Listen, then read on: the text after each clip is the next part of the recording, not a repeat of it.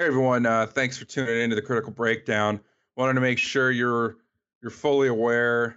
We're on Facebook. We got our website, the Critical Breakdown, and make sure you're leaving ratings and reviews for us on iTunes or whatever podcatcher you're listening on. It helps us out a lot. It's what keeps us going. It's how we know that we're doing the right stuff for you. And we'll read them on the air if they're good, if they're funny. So bring your A game, people. Got another good episode coming up here that you're really gonna like about the movie. And hey, thanks for listening. And here's Max.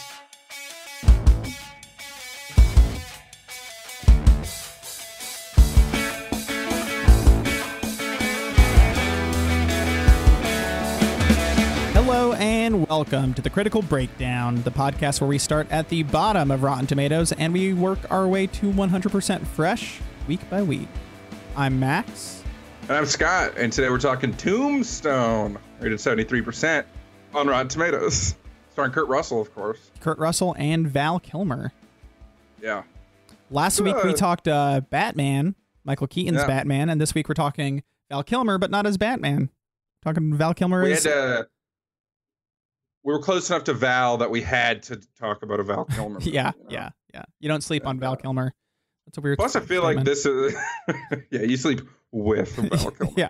I feel like this is sort of an iconic role from him. Like you hear about it all the time as Doc Holliday. Yeah. I'm your Huckleberry. People quote that all the time. And you know what? Nobody. I don't get it now that I've seen it. Nobody has the gravitas he has when he says it, even though I didn't fully get anything from it.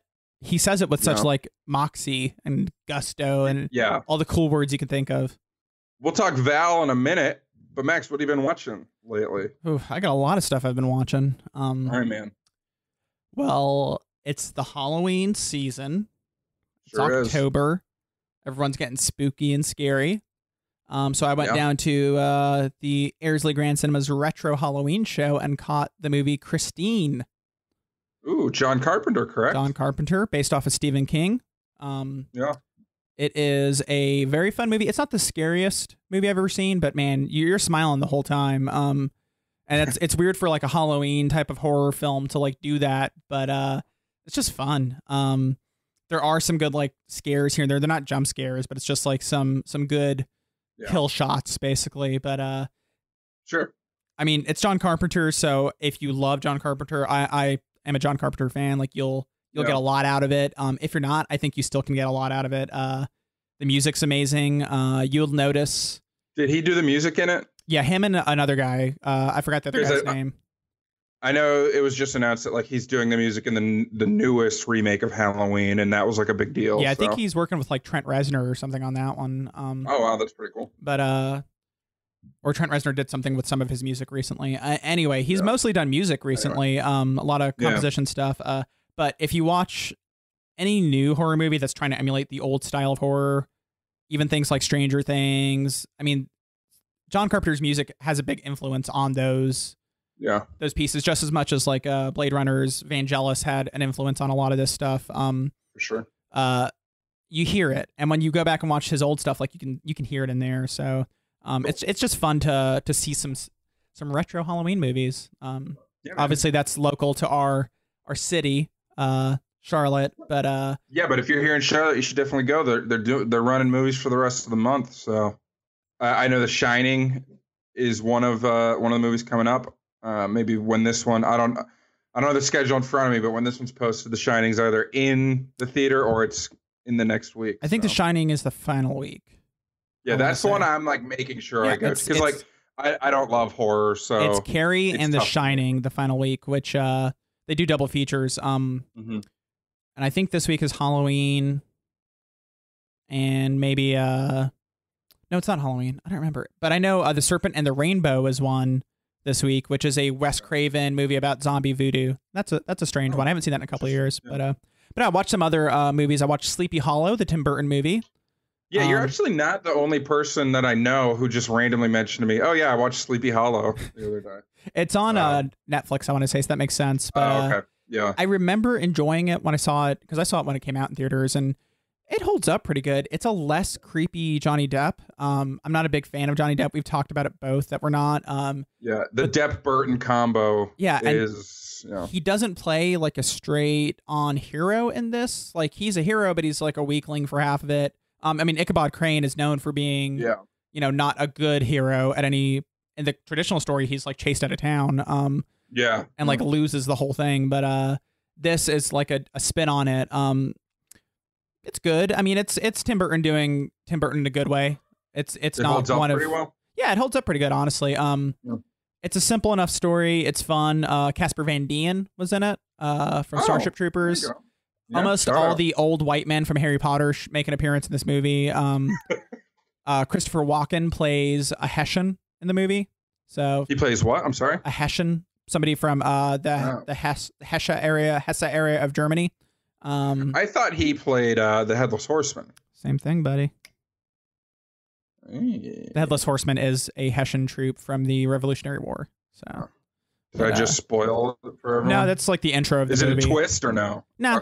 Okay. It's a big plot point, but they get to it in the first 5 minutes. So, no, it's good. Let's learn something today. Hey Max, not to cut you off there, but I just thought while we're on the Walken train, Walken himself used to train around the country as a lion tamer before he was an actor. What? Yeah, Christopher Walken was a lion tamer. He traveled the country doing that. Yeah. How long did he do that for? I don't know. Well, I'm glad he went into acting. This is Let's Learn Something Today, not Let's Learn Everything Today. Let's learn something today. And the last movie I watched was it's a film called Julieta. I don't know how you'd say it. I think it's Julieta. It's a Spanish film directed by Pedro Almodovar, which if you haven't seen him, he's pretty prolific. It is a lot. What's his biggest release? He kind of first broke onto the scene. He's known for he does comedy and drama, like black comedies and dramas. International films, obviously, is what we'd call them. But he kind of broke onto the scene with Women on the Verge of a Nervous Breakdown. And he is probably best known for Talk to Her, which is a 2002 film, All About My Mother, a 99 film, and Voltaire, a 2006 film. Julieta was from, I want to say 2016. It's more recent, but it was really good. It's hard to explain fully what it's about, but it's kind of like a couple vignettes pieced together about the same character. The titular character, Julieta, how she met kind of like her husband, how she lost her husband, and how she lost contact with her daughter. And it's very character driven. It's very good. It's on like Stars or something right now, but I really enjoyed it. I mean, we put it on super late, and I was just like, we're gonna have to read because it's subtitled. Yeah. And honestly, we were like both enthralled the whole time, so it worked. Yeah, I mean, if you're watching it late already, and I mean, a foreign film is a little more of a commitment to focus. I mean, sometimes I'll put on a movie at like 11 at night or something, and I drift off or I look at my phone and stuff. A foreign film, you cannot do that with. Yeah, you'll lose the entire plot. So yeah, exactly. So that's a big enough review. What drew you to it? Out of curiosity, you just see it on your queue and. No, it's that's one of Jody's favorite filmmakers. So cool. I listed off 3 movies we could watch. I think the options were The Shallows, this, and something else, and she went with that one. We were this close to watching The Shallows because I'm interested in that one too. So. Yeah, no, we could all check that one out. So, speaking of you and your interest, what have you been watching? It's a bringer back, sort of, right? Right. So you've been on a big movie kick. I have dived back into TV. He's a TV boy. Maybe? Yeah. So I finally finished Atlanta, which I didn't realize was on Hulu. And when I did, I just picked it up again and watched it. When it was first airing, I watched like the first 4 episodes maybe, but I had to find them through illicit means or I allegedly had to find them through illicit means because I was on cable. I don't have cable, and then I just kind of fell off when I couldn't keep up with the alleged means that I had to. watch it with. But now that it's on Hulu, I watched it all in like 2 days. It's honestly one of the better comedies I've seen in a while, just because whenever a comedy can like transcend being just comedy and really make social commentary and stuff, yeah, it just makes it so much better in my eyes. Like that's why Master of None is so good. Yeah, because it's making like real commentaries about things in New York and relationships and stuff. And Atlanta's the same way about. I mean, a lot of it is kind of the culture we're in with like relations with police and race on race violence and stuff. And it's just a really interesting show. And it just kind of solidifies for me that Donald Glover is one of the like most talented people in Hollywood right now. I mean, between this and I mean his music career, right after Atlanta came out, he released his new album. I believe it was called Awaken My Love. And it's been like it's a totally new direction for his music, from like that traditional rap to kind of more of a, it's kind of funk in my eyes, like funk R&B, but it's just really good. And then, I mean, obviously he was in Spider-Man and he writes and does stand up. Like he's a real Renaissance man. So it's really cool to see that. Like him and I mentioned Master of None, but Aziz Ansari is kind of the same way to me. He does the stand up, he just does acting, and then he show runs this amazing comedy. So being able to do those different things is really cool. And Atlanta's really good, and I recommend it if you have Hulu. And even if you don't, it'd be worth paying money for. Definitely not illegal means, though.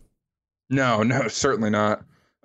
Season 2 of Atlanta apparently is coming back in 2018, so I didn't know they were making a season 2. On the radar. Yeah. I mean, it was a big hit, so makes sense. I want to say he won a bunch of Emmys. I feel like he did, or Golden Globes, maybe probably both. Let's be real. He just did, at least. So yeah, you gave him to him. There you go. And what I say goes. I also started. I have not finished, but I started the new Netflix show Mindhunter, from the mind of David Fincher. He's the EP on that one, and he directs like 4 or 5 of the episodes in the first season. I only watched a couple, but maybe I've watched 3 now. Isn't it a pretty short season? Because it's really good. I don't know. It feels like it could be like one of those like 8 episode seasons, like kind of like how some of the Netflix prestige shows go. But I didn't look, so I'm not 100% sure. You don't want to look ahead and see the names and stuff, so I can't blame you. Yeah, or like if you see the thumbnail and it might spoil something. But it's a really cool show. It's all about. It takes place in the, I want to say 60s or 70s, I think early 70s, about this FBI hostage negotiator who kind of transitions into like the psychological side of studying like serial killers and things like that to try and get a better understanding of things, because he'll be talking with people in the FBI and they're all like, as long as we save the hostage, like if we kill the guy, like that's a win for us. And he's like, well, no, that shouldn't be how we need to understand these people. And they're on the forefront of like studying like arrested serial killers and stuff to see their mental traits and the way they see things, and using that as a method of catching serial killers and figuring out what's going on. And it's like very early in that with psychological health and everything. So it was kind of taboo. The whole profiling thing. Exactly. Yeah. That's exactly what it is. So it's a really cool show. The acting's good. The episodes I'm watching have been directed by Fincher, and it's very clear that they're directed by Fincher because he's got a very distinct style, like with the lighting, and he always uses digital. And Nerdwriter did this cool thing about his camera movement, where whenever a character's moving, he's moving the camera as well, so like it feels very kinetic like that. And it's just a really well shot and well written show. I'm enjoying it so far. A show like this, sometimes it kind of all comes down to how it ends, how it wraps up, so it's hard to judge the whole season when I've only seen a few episodes. But it's really interesting if you have Netflix and you want something that's like a little on the creepy side, or I mean, it's got the period piece aspects of it too, and I know a lot of people really enjoy that. It's a really good show. I'm liking it. He started the politics one, right? Why am I forgetting the name? He was the executive producer of House of Cards, but I think he only actually directed like 2 episodes. And after the first or second season, I don't think he's been involved. Did he direct like the first episode? Yeah, when I say he directed the first and then maybe the last episode of the first season. Yeah. It's kind of funny. Here's a very tiny, here be spoilers. It's a spoiler for the first 3 minutes of House of Cards and a spoiler for the first 10 minutes of Mindhunter. But House of Cards didn't get a ton of binge viewership at the start because in the first scene of House of Cards, he kills a dog, like a dog's hit by a car, and then Kevin Spacey like chokes the dog or like smothers it or something to kill it. And Fincher's on record. He's like, "Oh yeah, like the opening scene was so graphic. I know a lot of people didn't really jump into it." So then with Mindhunter, in the opening scene, someone kills themselves by shooting themselves in the head, and it's like all in frame and stuff. It's like, yeah, you really doubled back. Like, you fixed your error there.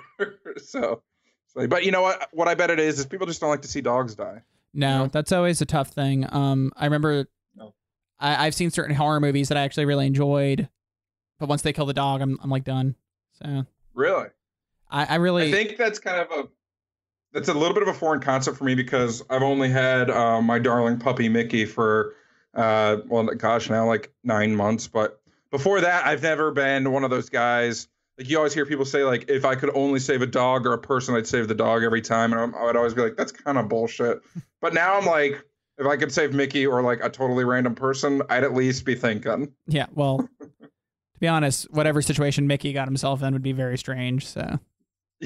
Yeah, they're both hanging off a cliff. Plus, like, how could I look down at a pug puppy who would have just 100% worry in his eyes and not save him? Yeah, for real.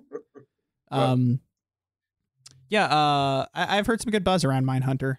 Yeah, it's good. I mean, it's a slower pace. It's not like an action show, kind of like the Marvel ones on Netflix. But it's a thinker. You know, most Fincher properties are. I think in order to pull off like a slower paced film, you just need to make sure that your characters kind of drive everything. Because if you're going to go with a slower pace to develop things, I mean, the characters need to be compelling. And they need to really wrap you in because then you'll be invested in that slower movement of the property. Yeah, and plus, like, when you're taking that time to have a slower paced property, you have to have, one, a payoff at the end. I mean, a slow burn that just fizzles out is one of the most disappointing things possible. And then, two, the things you're doing in that slow burn, that build up, still need to be compelling. Mm-hmm. Like, maybe they don't deliver right away, but they still need to compel. Yeah. I agree. I'm a little bit talking about this week's movie, Tombstone. There we go. That's a bringer back. That's a bringer back. What's the hashtag for this week's episode, Max? I mean, I want to go with pepperoni and sausage. It's a long hashtag, but I respect it. I think the problem we're going to see is I don't think everyone knows how to spell pepperoni. What about Huckleberry? Hashtag Huckleberry. Yeah, hashtag Huckleberry. Yeah, there you go. Max, what's the plot synopsis for Tombstone? A successful lawman's plans to retire anonymously in Tombstone, Arizona are disrupted by the kind of outlaws he was famous for eliminating. The bad ones. Yeah, the bad outlaws, not the good outlaws. No. These are the ones he's run into before. They got red bandanas and they call themselves cowboys. That could be the like what's after the colon of like a famous sheriff's autobiography. They got red bandanas, and they're not the good ones. Cowboys. So this was directed by old Georgie P. Cosmatos, but not originally. Yeah, so it's written by Kevin. Is it Kevin Jarre? It's Jarr and then a cool E at the end. Yeah. Kevin Jarre. And he wrote Glory. I think that was his big break. Yeah. And then this was supposed to be his directorial debut, but as soon as the movie started, I think either the producers or he even acknowledged like he was in over his head, and so they brought in Cosmatos to take over. Still working on the Kevin Jarre script, but not directing anymore. So yeah. It's kind of interesting how that works when you start a movie and just direct a little bit, like you're uncredited if you start directing, you know. But if you get deep into it, it's more of an issue. And the the Directors Guild of America, whatever you call them, I forgot the name, but the Directors Guild, DGA maybe. Yeah, the DGA. They're very picky on who gets credit. So obviously, Jarre didn't direct a lot of this movie. he got a little bit into it and then got replaced. So. Yep. And it does get interesting with stuff like Star Wars Rogue One, which had did it have a like director change or rewrites? It was the reshoots. Yeah, so the reshoots were done by Tony Gilroy. Yeah, but since there wasn't a lot of them, he didn't get a directing credit. Now with Han Solo, that's going to be interesting to see who gets the credit. Yeah, so when are they going to determine that? Like, I have a theory that I can't prove in any single way, but I kind of feel like Disney would make him kind of reshoot and refilm everything that they could to get him the credit. Howard? Yeah, but that's just my theory. They can it from Lord and Miller. They can afford to do it, so that's why I'm thinking that. But we'll see. Do you think they could just kind of like try and flex on the Directors Guild and just like if they didn't want to have to reshoot everything? I don't know because they're a huge company. So they're a huge company, but the Directors Guild is like, that's a powerhouse there. So for sure, yeah. We'll see. We'll find out soon. Yeah. I feel like, but yeah, the movie comes out next year, right? Yeah. But back to the Old West, man. Yeah, back to the Old West. This is we picked it because honestly, it's like a star-studded Western. Yeah, and it's always had a lot of buzz around it. Yeah. I feel like this is pretty late in the Western game. Obviously, like the spaghetti Western of the 50s, 60s, those were big. You had your Clint Eastwood Westerns. And then the like late 90s, early 2000s and stuff, Westerns kind of died off. And this was probably one of the last quote unquote modern Westerns that was really good. There was a small uptick around this time of Westerns and Western-ish movies. You had Young Guns, which is like your youth movies, like Kiefer Sutherland, Lou Diamond Phillips. They were in that. You had Tombstone and you had Wyatt Earp. Yeah. You had more of your long dramatic films like Dances with Wolves, Last of the Mohicans. So like the 80s into the 90s had this like kind of big rush of it. Where my issue with this comes from is recently, and we've mentioned it on the show before, I watched Unforgiven. Yeah. Which is like a superb Western film, but it kind of destroyed the genre at the same time. Yeah, it's one of those films that it very much acknowledges like where Westerns have come from and where they're at there and the things they stand for.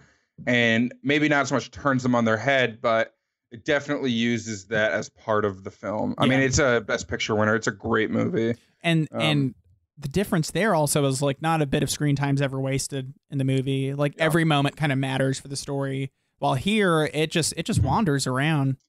Yeah, here it was honestly hard for both of us to keep focused on it because they spend a cool 80 minutes at least in the build-up before really the first action piece. Yeah. And there's nothing inherently wrong with that. But as we were mentioning before with how you need a payoff to your build-up and it needs to stay interesting, about halfway through that, they've kind of established, okay, Wyatt Earp was this sheriff in Kansas, I believe, and wherever it was, and he's got his family with him. They're in this town. The sheriff's a little soft. Oh, there's this gang. They've established all that. But then they never really turn it in any other direction. And it just, for me, honestly, it totally lost me. Yeah. Like the big shootout, there's the one shootout, and it's the shootout at OK Corral. It's kind of a famous moment, just in general. Yeah. And it's why the movie was made, for all intensive purposes. That's a cool scene. It's a good moment. And then the biggest part is supposed to be after that. The Wyatt Earp kind of goes on this vendetta, and he rides with Doc Holliday and a couple other folks to avenge his one brother dies, right? Morgue. Mm-hmm. And his other brother, the one played by Sam Elliott, he doesn't die, but he has to leave. Was he Virgil Earp? Was that his name? Yeah, I think so. Virgil. And that moment was just totally a letdown. Yeah. You build up to it, and it takes whereas the rest of the movie meanders a lot, it takes about 3 minutes to do the whole thing. And there's this one weird twist where they have Doc Holliday like dying / dead in bed. And then Wyatt Earp's like, all right, well, I'm going to find the guy who killed my brother. And by the time Wyatt Earp gets there, Doc Holliday has somehow already gotten there and killed the guy. So, which is fine, but it was just like weird. It's like, why? Why bother? Yeah, and it's not really all that satisfying. No. Because Wyatt Earp has all the motivation to kill. It was Johnny Ringo, right? Yeah. Or was it Brocious? Yeah. It was Johnny Ringo. You want to see Wyatt Earp get the revenge. Yeah. And then it's Doc Holliday who gets in there and does it. And Doc Holliday was kind of a cool character, but yeah. But they didn't even play it as like a we don't get what we want moment.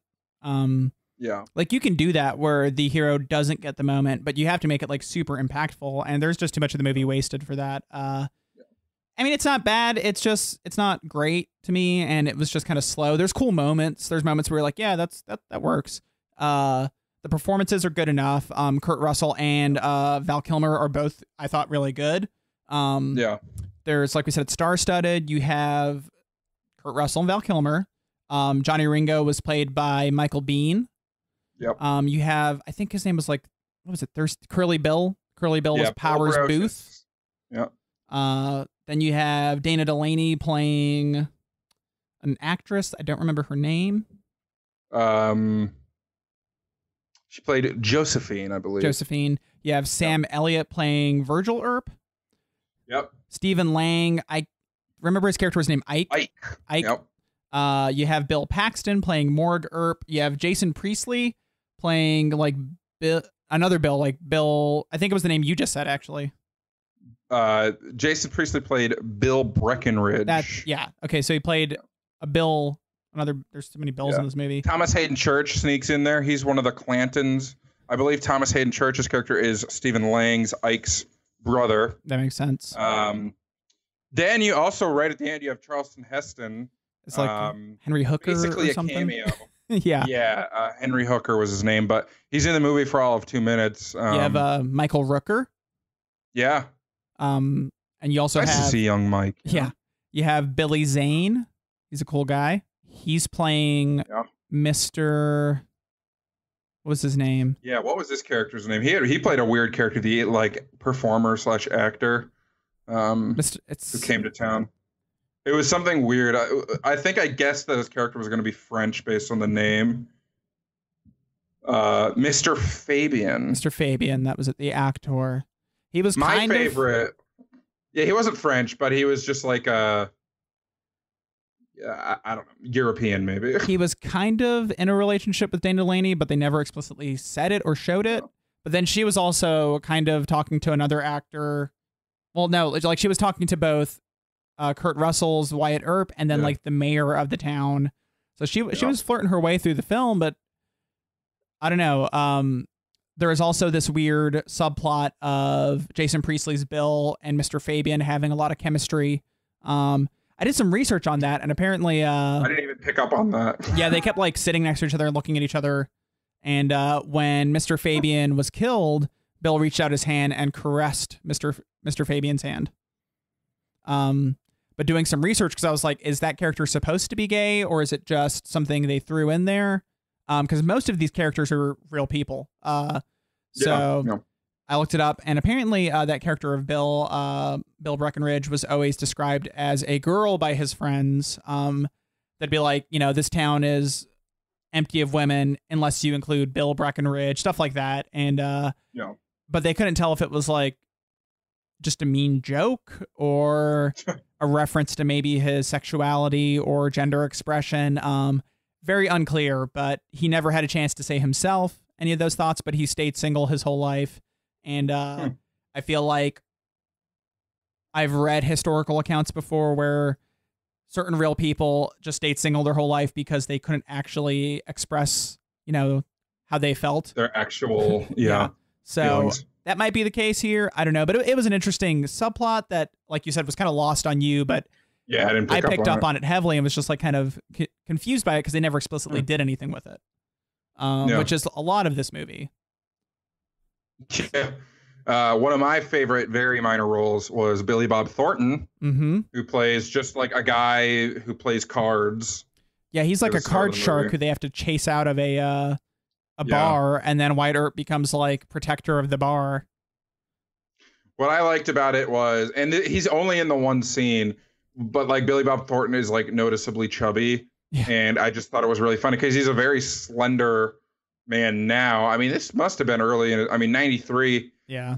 He's old enough that he'd probably been acting quite a bit by this time, but it's such a minor role. It was just really funny. It was funny. Like he gets chased out of the bar, and then at one point he runs up to them with a shotgun, is like about to kill him again, but they just like embarrass him and he leaves. Yeah. And then go ahead. No, you go ahead. Well, I was just going to say one other interesting thing is there is a member of the cast named Wyatt Earp, who is a distant cousin of the actual Wyatt Earp. He's the fifth cousin of Wyatt Earp. Oh, that is actually interesting. He plays a very minor role. So I guess, if you want that authenticity, you throw an Earp in there. That's right. Yeah, you throw an Earp in there. So there's another movie that came out around the same time called Wyatt Earp, correct? Yeah, it came out a couple months later, but within the same window. It's kind of one of those double movie. I think we've talked about it before, and we see it happen all the time. Two movies with essentially the same subject matter or topic or plot come out side to side. And in this case, and I don't know if it's usually the case with movies like this, but in this case, it's because of production drama or production issues at the very start of the movie. What were they? So originally cast as Wyatt Earp before Kurt Russell was Kevin Costner. And Kevin Costner was all set to be in the movie. And then he read the script from Kevin. Did we establish how to pronounce that? I think we just said Jarre. Jarre? Okay. Jarre. He read the script and he didn't like it. He wanted this to be a Wyatt Earp movie focused on the Wyatt Earp character. And this movie obviously sprawls and has a huge ensemble, and it kind of focuses on everybody. And so Kevin Costner just left, and he's like, well, I'm going to make my own movie then about Wyatt Earp. And then he did. He made a movie about Wyatt Earp, about the shootout at OK Corral and everything, called Wyatt Earp. It was reviewed it was not reviewed as well. Mm-hmm. It's got a certified rotten score, I believe, in the 20s. It came out a couple months later, and it was not nearly as successful. Tombstone, at the box office, with its $25 million budget, grossed a domestic $56.5 million. There was no worldwide number listed on Box Office Mojo, which makes me think it was not released in international markets. So that's, it's not a huge profit, but it's enough. It opened at $6.5 million on Christmas Eve of 1993. If you recognize that date, other than for being Christmas Eve, it's probably because Mrs. Doubtfire was also in theaters. Did you look at that? Tombstone was number 3 its opening weekend, and Mrs. Doubtfire in its 5th week was number 2. And the winner was week 2 of The Pelican Brief. I've never actually seen The Pelican Brief. Me neither. Didn't we try and establish what it was about? We said Julia Roberts and something about bird law. Yeah, that sounds right to me. And I don't care enough to look it up, which I also think was what I said when we first tried to figure it out with Taylor. Yeah. So the Kevin Costner thing's super interesting, and it's totally in his wheelhouse to do westerns, so I get that. But yeah, I think Kurt Russell, while I love Kevin Costner, for me, Kurt Russell's kind of more of a charismatic actor. I don't necessarily agree with that. Yeah. It depends on the role, really. I mean, Kurt Russell's done a lot of cool stuff, but Kevin Costner is more so your traditional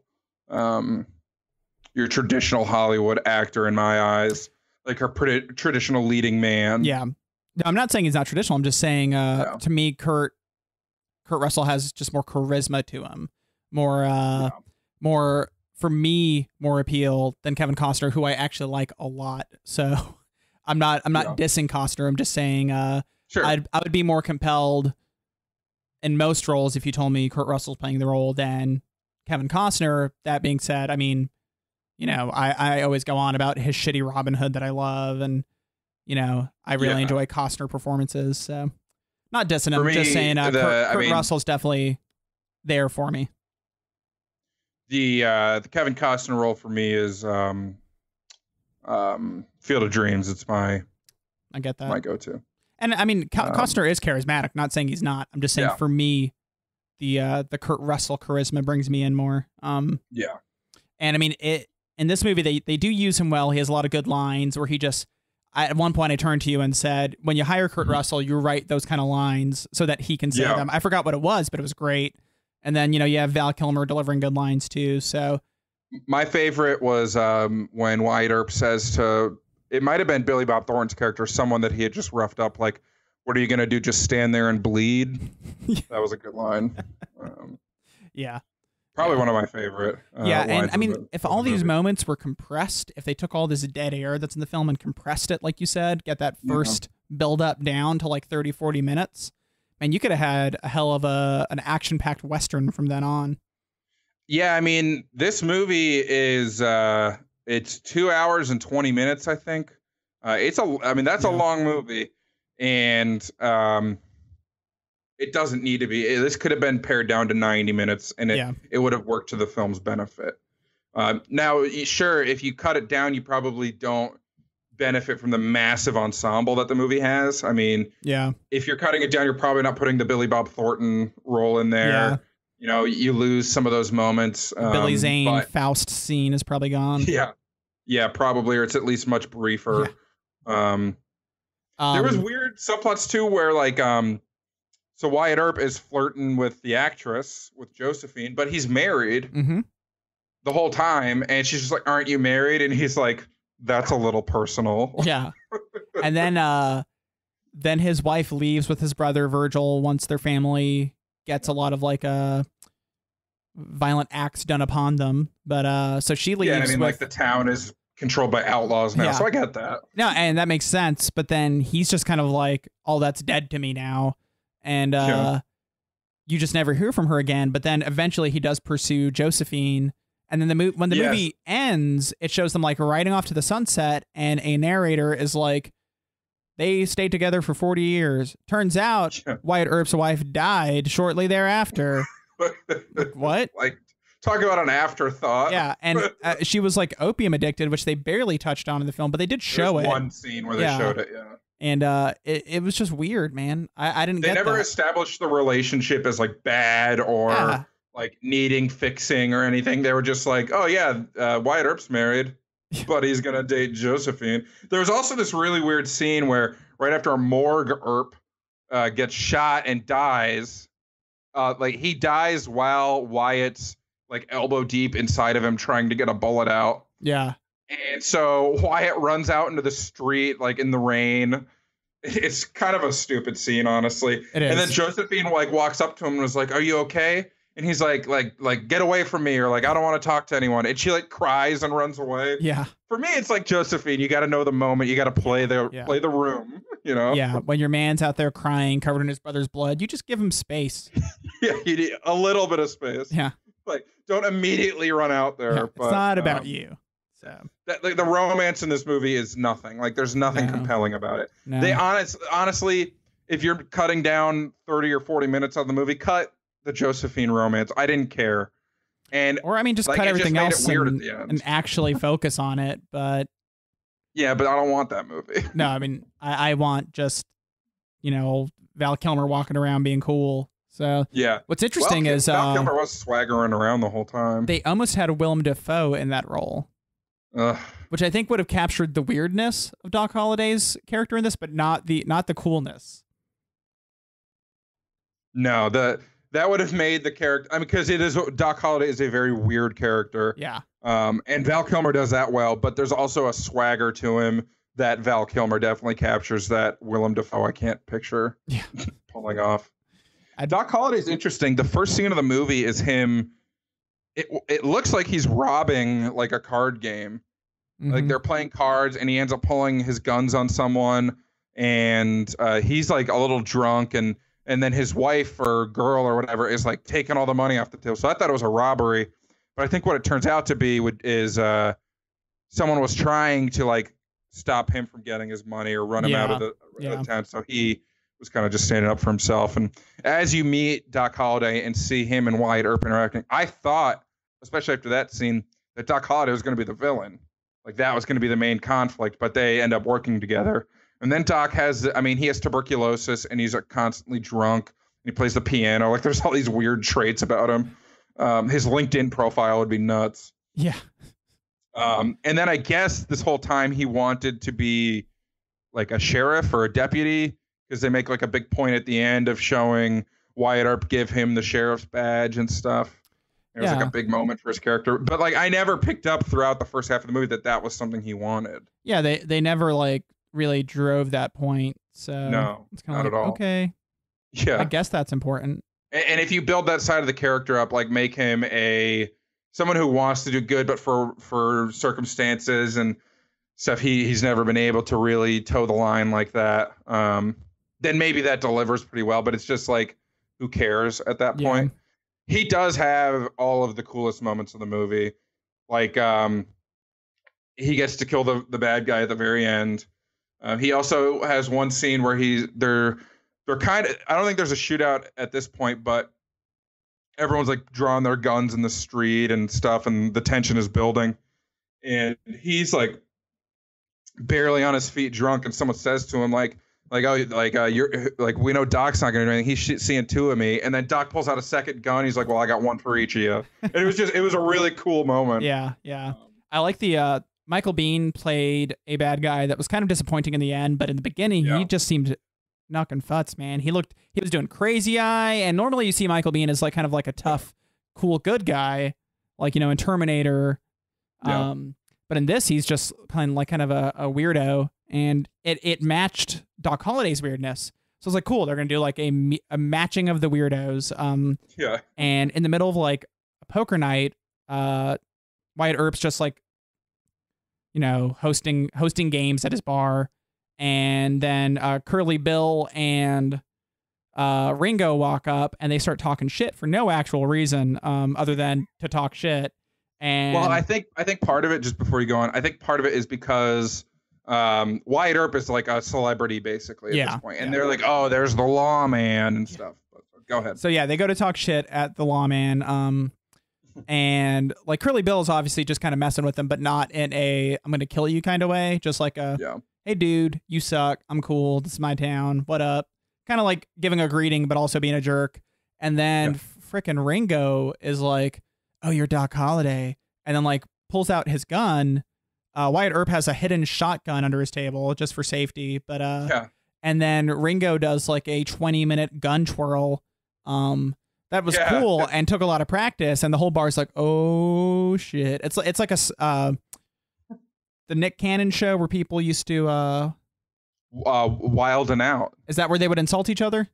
Yeah, and let's not use the past tense because it's back. Oh, I didn't know it's back, but yeah, so it's kind of like one of those beef type of things. But yeah, Ringo's just going hard on his gun twirling, man. He spends a lot of time twirling it around behind his head, like he does like over the knee, under the leg, like behind him. Too much time. Like it could have, if you replaced it with a basketball, it could have been a scene from Space Jam. But he spends, like you said, too much time, and then puts his gun up at the last second, and like he's gonna shoot him, but then puts it in the holster. So Doc Holliday now has to react, like he's put on, you know, like he has to react, and so he fakes like he's going to go for his gun, but instead he takes the tiny, like nickel-plated cup that he's drinking out of. That's probably like the size of a shot glass, and he does all the same movements with his drinking cup. And he's making like funny noises with his mouth. He's like. Yeah, and it's such a weird moment, but honestly, it was really funny and really cool, and the best response you could have had to it, to some guy twirling a gun at you. But I wanted more of that in here. I wanted more of Val Kilmer and Michael Biehn being weirdos to each other. And yeah, honestly, I wouldn't have minded if the main character of this movie was Doc Holliday. Yeah, same. Like I didn't care about any of the depth they brought into Wyatt Earp. Like again, the Josephine relationship. Yeah. But I mean, Wyatt Earp is the bigger character, but Doc Holliday was the attraction. Yeah, for sure. Without a doubt. One thing that's sort of funny is I'm looking at the cast list and reading like a plot synopsis for Wyatt Earp, the Kevin Costner one, and Dennis Quaid plays Doc Holliday, and so I'm trying to imagine plugging Dennis Quaid into this Doc Holliday, and it does not work. Does not, no. But what's also interesting is the plot is totally different. And like Johnny Ringo might not even be in it. Like on the cast list on Wikipedia, he's not listed. So I'm curious as to what the conflict is. I can't tell who the primary villain is. Tom Sizemore's in this as a character named Bat Masterson, but I don't think he is the villain. So I can't figure it out in this. I think that one's more a full like life story of Earp. It definitely includes like the Kansas stuff and everything. So it's not just about the shootout. But what's also a little interesting is when Kevin Costner left Tombstone, Wyatt Earp, the movie ended up with a $63 million budget, which is more than double what Tombstone had as a budget. But Wyatt Earp only made $25 million. So, and apparently Kevin Costner, like after joining this one, he started to like drive distributors away from Tombstone. And all I'm reading is from the Wikipedia page, so I can't really vouch for this, but it says Costner proceeded to use his then considerable clout to convince most of the major studios to refuse to distribute the competing film Tombstone while affecting casting on the rival project, which sounds super spiteful to me. Yeah. And if he was trying to affect casting, he didn't do a good job because the Tombstone cast is insane. Like it's deep with very talented people. And the Wyatt Earp one's pretty good too. Like just reading through it, Costner, Quaid, Gene Hackman is in it, Jim Caviezel's in it, Jeff Fahey's in it, Catherine O'Hara, Bill Pullman, Adam Baldwin, Tom Sizemore, Joe Beth Williams. Like those are names. Those are big names too. So they both had pretty deep ensembles, but it's not like he did like a very good job of driving people away from Tombstone. So it's just kind of interesting. Like I feel like White House Down and Olympus Has Fallen didn't have this kind of rivalry. Yeah, like I don't know if Dante's Peak and Volcano did. Yeah, but also nobody cares about some of those movies. And nobody cares about Wyatt Earp either. So John Carpenter almost directed this. That would have been something. I think it would have been interesting. Yeah, I mean, it'd have been so different. It's hard to change. It's hard to change like fundamental talent and see what it looks like. That's kind of why this movie with Wyatt Earp would be interesting to watch Wyatt Earp to see how different it is, because you are changing fundamental talent, but you are like he was cast and it's the same characters and everything. Yeah.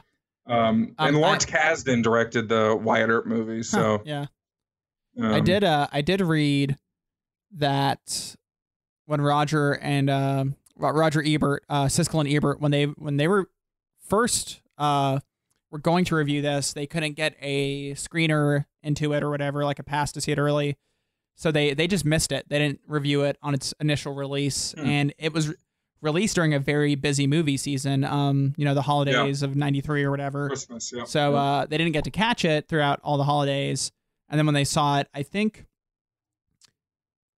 Ebert gave it a thumbs up and Siskel gave it a thumbs down. And this is Tombstone, right? Tombstone. And then when I want to say Ebert was just basically like, the movie's not great, but Val Kilmer and Kurt Russell do like a really good job with their performances, and that's enough to keep me interested.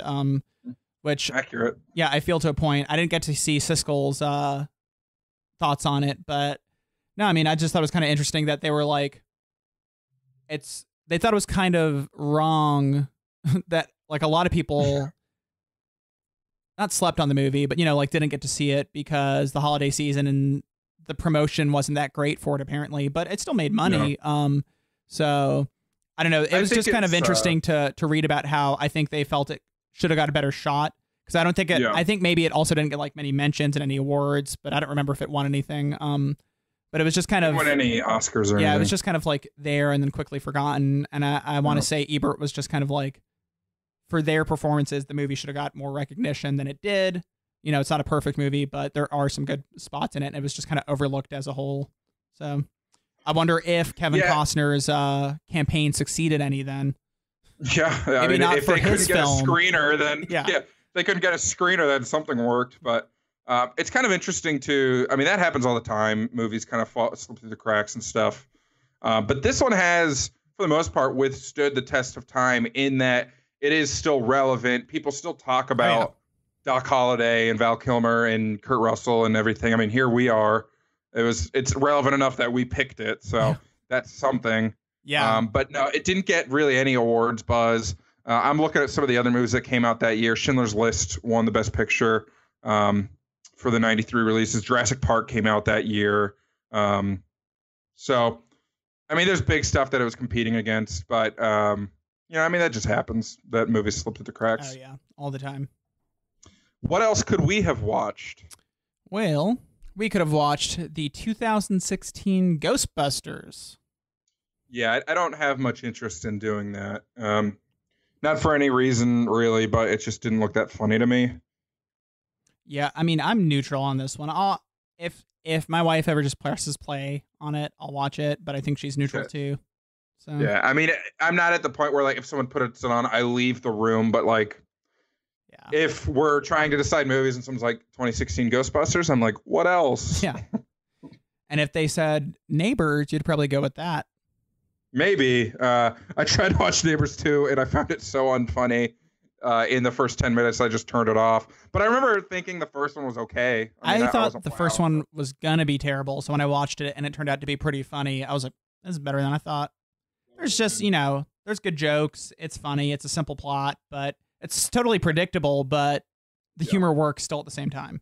Yeah, and it's nice to see, I feel like Zac Efron doesn't let loose that often. Yeah. And this was one where he did. And I mean, he tried again with Baywatch, which got considerably worse reviews. Yeah. But it's nice to see Charlie St. Cloud, really grow up into Chuck St. Cloud. Yeah, he gets to play an antagonist in Neighbors. Yeah, that was cool too. Yeah, he was really the antagonist. So that's fun. Yeah, Dave Franco was funny in it too. Oh yeah. The cast works for that movie, but their De Niro party had me like just busting out laughing the whole time. So with them all doing the stupid face. Yeah, I remember not liking Rose. Is it Bryn or Byrne? Rose Byrne. I did not think comedy. I don't think comedy suits Rose Byrne that well. I don't really remember the comedic bits she did, but I was fine with her. I don't know. I was actually surprised at how her and Rogan felt like a couple in the movie. Sometimes you do the they do like some of the real things. Yeah, they sometimes when you put like the goofy dude and the hot actress together, it just doesn't work. But they actually kind of felt like an actual couple there. For sure. Yeah, that did work. We also could have watched Fantastic Beasts and Where to Find Them. Yeah, I wouldn't mind watching this again because I did fall asleep in the theaters when we went and saw it. But that is a little bit of my commentary on the movie. I thought the pacing was very iffy, and I thought that there were some dry spells in the movie, particularly with the world building. They're trying to set up like this new, it's Wizarding World still, but it's a new country, it's a new time period, and there were points where I just clearly did not care enough to keep my eyes open. I liked the ending a lot. I liked the last act a lot. I didn't like when gross Johnny Depp shows up. Yeah.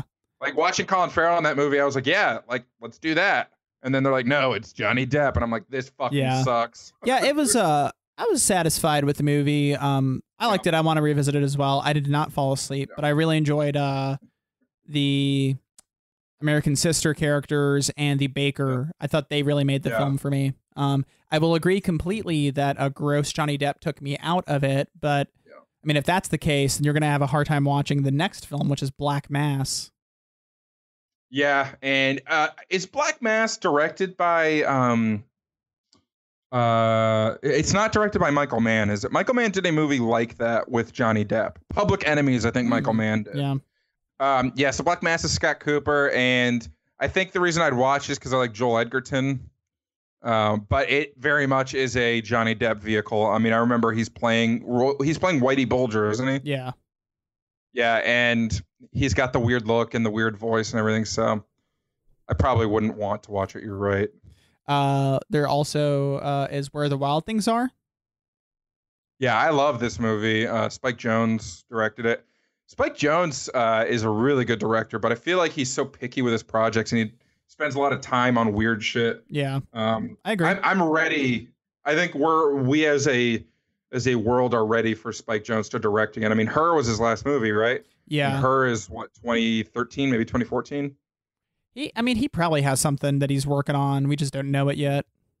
We might know it. We just forgot. Kind of guy who, he seems like, I looked it up recently and there's nothing on his IMDb like announced or in development or anything.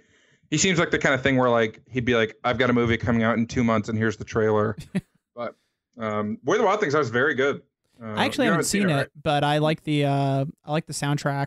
I've heard that. Yeah, it was with Karen O. And Arcade Fire. A lot of good people on it. No, it's good. But I haven't seen the movie. But it's just I love the source material, and I meant to get around to it. I love Spike Jonze, and I just didn't see it for some reason, and it's never streaming anywhere. So it's just hard to find. I could buy it, I guess, but I'll let you borrow it. I think I have it. Yeah. We also could have watched The Italian Job. God, I'm glad we didn't. This was one of those movies where in high school people were like, "Oh yeah, The Italian Job is so cool," but I bet you that guy also loves Gone in 60 Seconds. I bet he might. That's the kind of guy who thinks like the Boondock Saints is like the best movie of all time too. Well, if Italian Job and Boondock Saints blew his mind, I wonder how he felt about V for Vendetta. Yeah, I feel like that's a little bit of a different crowd. V for Vendetta was one of those movies that like, you know, your indie people like really jumped on. I only saw it for the first time last year, and it was fine, but I wasn't wowed. I loved the comic, and I was okay with the movie. Is it a good adaptation of the comic? Like certain parts are. The ending's pretty different, and it's not like how Watchmen was different. It's a more upbeat ending. You remember the ending of the movie, right? Where everyone gets the masks and go marching. Yeah. That's how the movie ends. But in the comic, the original V just ends up dying, and then the female character takes over that role, and it just ends with her walking away, like becoming V herself, and like that's it. So the movie's like, we're all V. Yeah, it does a whole Spartacus thing. But the part to me that was most important in the comic is both kind of the creepy stuff with the backstory of V and kind of the concentration camp aspects of it, as well as the actress who she gets the toilet paper messages from. That's like what V got when he was imprisoned. That whole sequence with you know, I don't know who you are, but I love you, like that woman saying that through her messages, like that is one of the best written things I've ever read in the comics. And then in the movie, they did a really good job capturing it. So I was pretty pleased with the overall picture. So cool. There's also Remember the Titans. Yeah, I mean, we didn't have to talk about this one because all of our listeners probably watched it in high school. Yeah, the sub days and but I mean, it's one of those movies that like it's so uplifting that it's almost like saccharine, like it's almost too sweet. Yeah. But it's just, I mean, it's good. This is like why Denzel's the most popular actor in the world. Yeah. Or at least at one point was. I don't know who that would be now, but I mean, it's fine. I got no beef with Remember the Titans. I just, unless I go back to high school for some reason, I probably won't ever see it again. Next up on our list, we had Artificial Intelligence, AI. Yeah, have you seen this? I haven't seen this. Yeah, I've seen it. I've seen it at least twice. Once when it first came out, and then shortly thereafter, a couple years later. It's fine. It's a weird movie because this is like the last thing I think Kubrick was working on before he passed. Yeah, it was like a Kubrick property that Spielberg picked up, right? Yeah, and Spielberg, I don't remember if Kubrick started directing it or was like just getting ready to, and Spielberg like took it from there. But a lot of it definitely feels Kubrick influenced, and then the ending feels very Spielberg. It's fine. Yep. I've thought about it from time to time because there's a lot of cool visuals in it, but it's not like, you know, the best movie ever made or anything. There's cool things. There's some fun stuff in there. And this is Haley Joel Osment, right? Yeah. And Jude Law and probably a lot more people. yeah, those two are definitely like two of the bigger stars in there. I want to say Jude Law plays a character named Gigolo Joe, and he's fun to watch in this movie. Yeah. So, you should play a character in everything. Yeah. It's a decent watch, I'd say. If you haven't seen it, it's worth it. It's long. That's my biggest complaint with it. Yeah, I think that's why I haven't seen it, because I don't really take a flyer on a 2.5+ hour movie. Yeah. So, and then we had two other movies we could have watched. After watching Tombstone, wish I would have pushed harder for one of these two because I love them both. First up, we have The Lost Boys. Yeah, this I've never seen it, but my most experience with it is your wife Jody went as not David, but Kiefer Sutherland's character from The Lost Boys for Halloween last year. Yeah, and she did a good job with it. Yeah, there you go. Good, faithful adaptation. Yeah. So it's a really fun movie. It's the Coreys. It's, an 80s vampire film. A lot of talent in there, and it's just a fun movie to watch. The Lost Boys, obviously the name ties back to youth and, Peter Pan, but it's also a vampire film, and both of those kind of work really well together. So, and it's a prequel to Hook, right? Yeah, I wish. No. Rufio is just in the Lost Boys. Yeah. He's like, we can do better. He's played by Garrett Hedlund in this. No, The Lost Boys is good. We'll get Scott to watch it one day. It's there's an amazing sexy man with a saxophone at one point. That's like the beginning of the film. Yeah, I've seen that scene before. Yeah, so that's worth checking out at least. I say the whole movie is too. But then our final movie that I'm surprised I didn't push for any harder was Sky High, the Disney family film. It's about superheroes. It stars Kurt Russell, Kelly Preston, Mary Elizabeth Winstead, and Linda Carter, and a bunch of other people. Bruce Campbell. Like a lot of the sci-fi fantasy cult actors are in it. Some of the kids in the hall are in it, and a lot of up-and-coming talent was in it as well. It's a fun film, man. The trailer made it look way goofier than it is, and it's probably a lot better than it deserves to be. But honestly, it gets like superhero films better than most superhero films get them. So I would rank it higher than a lot of the like big ones for myself. No.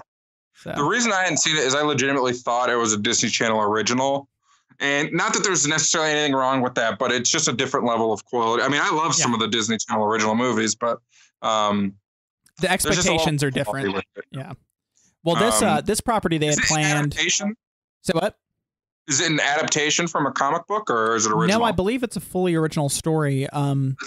They did plan to adapt it into a like comic series and a like TV show afterwards, but it just never really took off. I think it made okay money, but not like money to justify anything like that. So it's Kurt Russell plays like a Superman-esque character with Kelly Preston playing, like your female superhero, like Wonder Woman type of character. They're not analogs for either, but they're just very similar to him. And the premise here is all the kids go to superhero high school, and you're sorted into hero or sidekick like pathways, and it's completely different. It's basically like nerds and jocks, but the main character is the son of these two like superheroes who his father is like a second generation superhero, so it's even funnier. But when he finally goes to superhero high school, he has no powers, and so the story kicks off with him getting sorted into sidekick school. And who plays the lead there? His name, I actually have it. Much simpler. He's been in random stuff. It's Michael Angarano. He's he did a lot of young, like when he was young, he did a lot of stuff. He was in Almost Famous as young William in the beginning. I know who you're talking about then. So and he's gone on to do movies. I mean, he's still in stuff, but it's just like, I'm trying to see what the most recent big thing he did was. He was in Red State. I think that's a Kevin Smith movie. So yeah, I mean, it looks like he did a bunch of TV as well. He's been in some Drunk History, some episodes of 24 and ER, stuff like that. So, he never really took off as a star, but he had a lot of roles as a kid. No, Sky High is good. I do definitely recommend it. It's a fun film. Well, that was a pretty good line. A lot of interesting movies, I think. Yeah.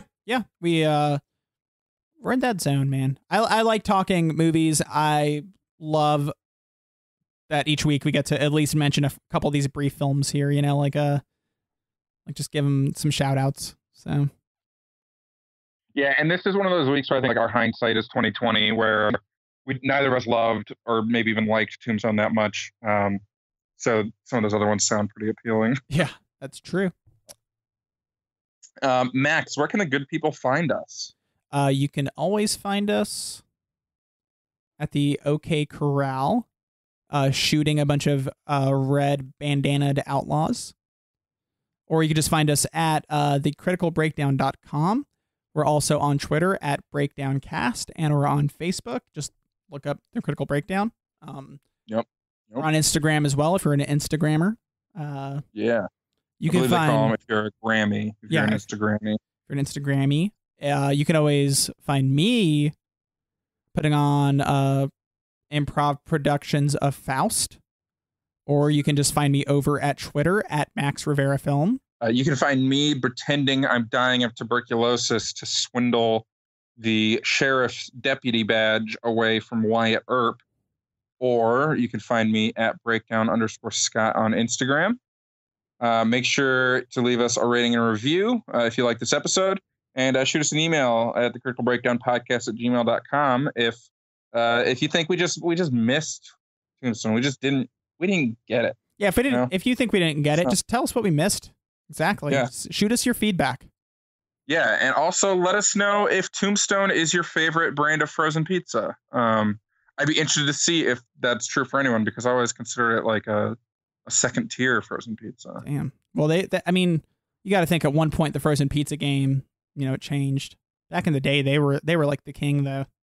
Yeah, but now I feel like they've slid into that like California Pizza Kitchens making frozen pizzas. Like there's a gourmet frozen pizzas. It's not delivery. Tombstone is still your. That's right. Tombstone's still your your crust and sauce and cheesy, and that's all you need. It's your blue collar pizza. That's right. It's the people's pizza. Josh Rivera did our art. Jason Brown did our music.